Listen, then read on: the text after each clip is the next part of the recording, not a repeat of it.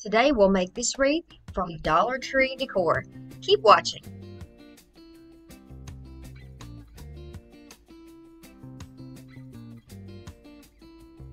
You're going to pick out some greenery that you would find on a walk in a forest or in a park. A lot of this was thrifted and some could have come from Dollar Tree at one point. Been in my stash a while, so I'm using what I've got. Things that look like you would see them in the spring. Okay, and then you've got this cute little sign. I have sanded off the glitter and I have roughed it and scuffed it up on all of the surfaces here. So on both the carrots, and I'm going to do the same thing on his face.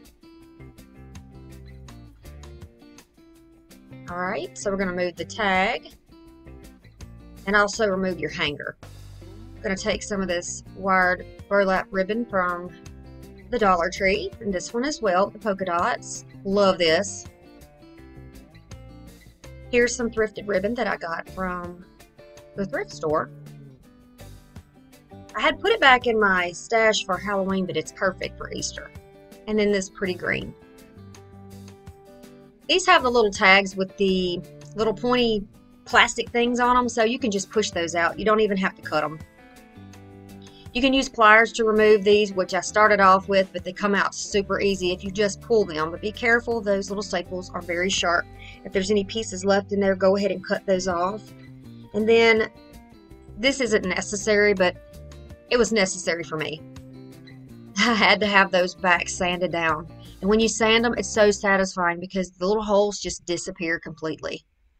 I don't know if you're into that kind of thing, but yeah. My kids have got me into those satisfying videos with all the gel and the goo, and yeah, I watch it with them. Okay, so going right along here with the sanding, we're going to take all the little edges mainly off of this bunny because I'm going to add something and I want to be sure that we can age this bunny a little bit more. He's already pretty rustic looking, but I want to add a little more age to him. It just softened the look of the black lines on his face and on his nose, and I like that look. I think it's better for the rustic feel that I'm going for. So here's some of that Waverly Antique paint or wax, whichever one. Gonna add it on a wet wipe. Just mix it really well, just kind of blend it up, thin it out, and then I'm just gonna start applying it on here. You see how it instantly gives it kind of a brownish aged color? That's what we're going for. And when you go around the edges with that, on that bare, I guess, whatever the backing is underneath the picture, it gives it a more defined kind of edge or border. And I like that.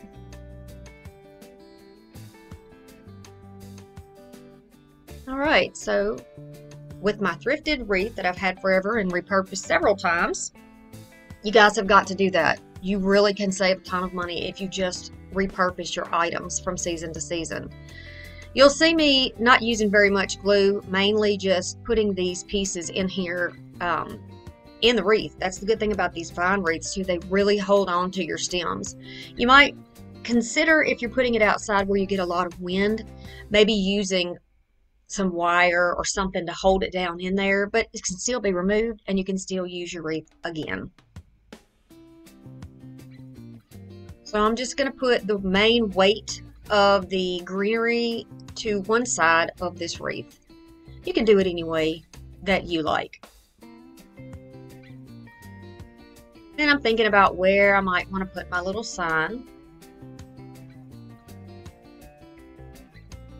And continuing to move around the greenery here and there. Now these I think are supposed to be magnolia leaves. I can't quite remember what these are. This dark green smooth looking piece, it bothered me that the green was flipped around and it looked kind of cheap, so I'm just trying to move it around where I can get the dark side on the outside. I'm going to take these picks of fern and put these in here. It is my understanding that you can get these like a cheaper version of these fern picks at Dollar Tree. I haven't seen them at mine. So guys, be sure that you are checking out your thrift stores for florals and for greenery, because I'm telling you, I have gotten some beautiful, beautiful pieces. just right out of the thrift store. And when you use the Goodwill outlet, you pay by the pound.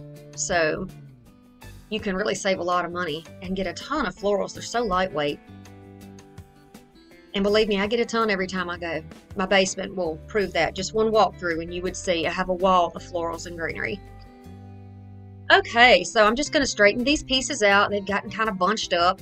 I want them to look a little more lifelike, so I'm just going to bend them apart, give them a little airiness, and let those be our little flyaways. I think it was Ramon at Home where I got the flyaway verbiage from. And I really like that because they just kind of fly away. They just poke out and do their own thing, and I like that. Those little picks give a little bit of brightness to all that dark in there. But I love this woodland rustic look. When the wreath is complete, I do go back in there and pull out one of those picks on the side, because when you see in the end the pictures, you can see that it just looks a little too heavy in that one particular area, so I did remove one of those picks. And I do like it better.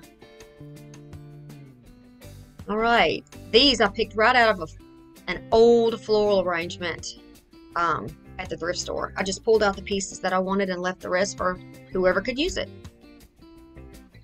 And again, these little pieces, they look springy to me, and they are bringing a little bit of light into all of that dark foliage there.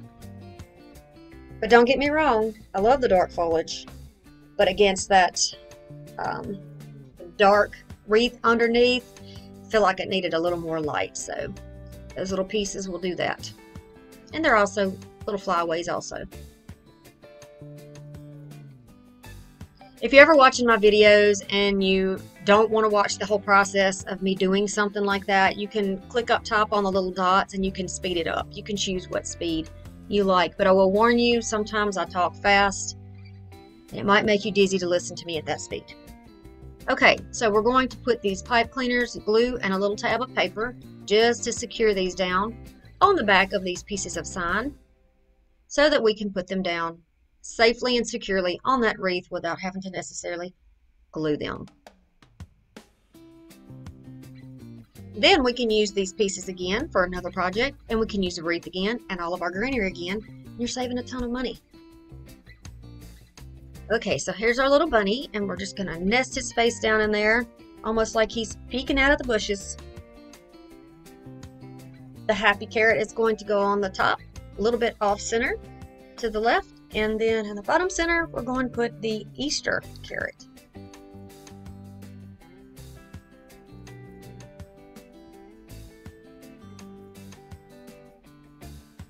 All right, protect your fingers. This is a mesh, it's burlap. That glue will go right through it and cook your little fingers and take your fingerprints right off. So be sure that you are using something to protect yourself so that you can live to craft another day.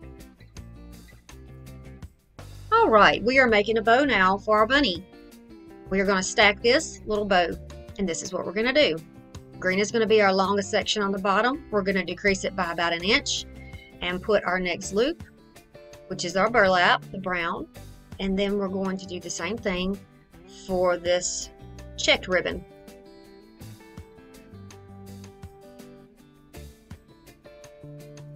Okay, so here we go. We just put them together like that, and it's going to be a stacked bow just like that. Now we need something to go in the center. We're going to tie it down, and then we were going to add a centerpiece over that, which is the part that you could skip if you would like. What I'm doing now is just kind of folding it over, trying to make sure that I'm in the center before I make a tight tie in here. If you make a little bit of a looser tie, then you have a little more flexibility to move those bows around so you don't have a lopsided bow. Okay, so we're going to make a loop in the middle. It's going to be the center of our bow. Same process, but with just a tiny bit of fabric or a tiny bit of ribbon.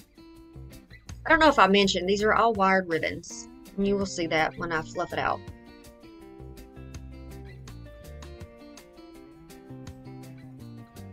This is why we like wired ribbon. See how you lift it up and it stays where you put it. Isn't that cute?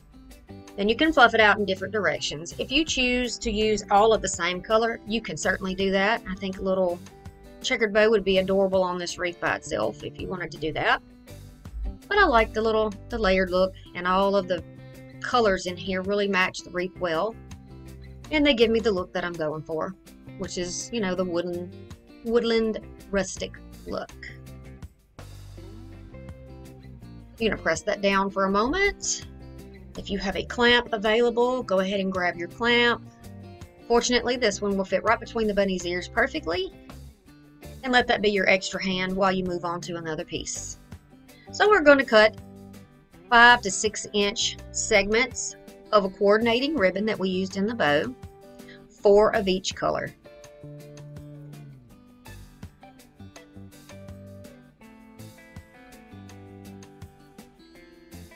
And I made it right to the end of my ribbon. So you know what that means? Yep, I'm gonna have to go back to Dollar Tree. Okay, now you can stack them and dovetail them just like this to save some time. Do the same thing on the other end, or you can do them one at a time. Now I'm going to go in here with my orange and white, cut those off too, 4 pieces, just as before.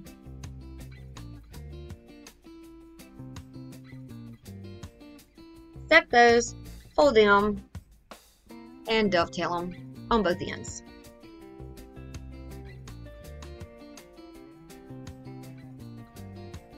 Oh, I didn't use green. That's right. I was out of green, so I just used these colors. So you're going to have 4 of 2 different kinds. This is a really simple little part. You're going to take your pipe cleaner, cut it into segments. I cut mine into thirds.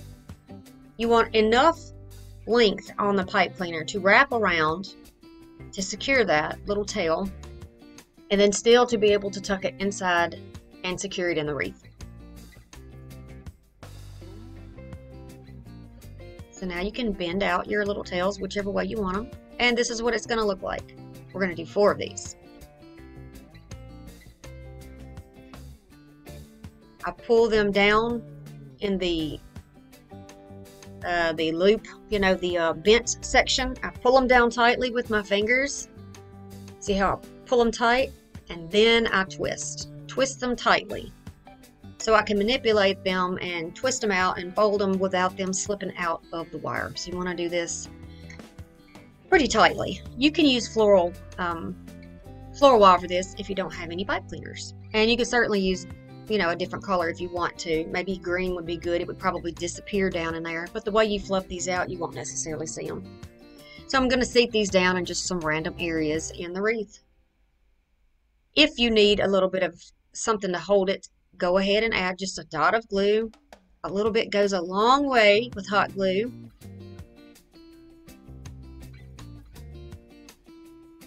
And just choose your areas around the wreath that you want this. Looking back, the bow that I'm putting in now probably should have been a little bit lower down. If that other piece, that piece of extra greenery was out of there, if that piece of greenery was gone, but that's okay. I think it looks cute the way it is, and then we're going to add one right here. And this is what we have. What a wonderful way to spruce up a $1 piece of decor. I had everything else at my house. This literally cost me $1 to make. Everything else was in my stash. What do you think about this? Did you buy this sign? This is a really cute sign on its own. And if you did get it, what are you going to do with yours? You going to leave it alone? You plan on putting it in a wreath or doing some other type of decoration with it? I appreciate each and every one of you guys. We have 494 people as of today. Welcome to the family. I'll see you again soon. Bye.